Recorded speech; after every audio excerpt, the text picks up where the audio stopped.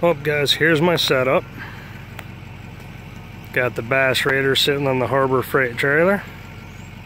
Trailer's not finished yet, I still got to build some sides for it. Got a removable casting deck right there.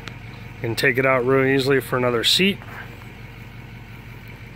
Got the fish finder mounted over there.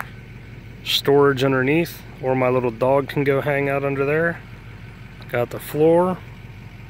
The seats and the casting deck are both strapped in so I don't have to move them for transport. Transducer for the fish finder.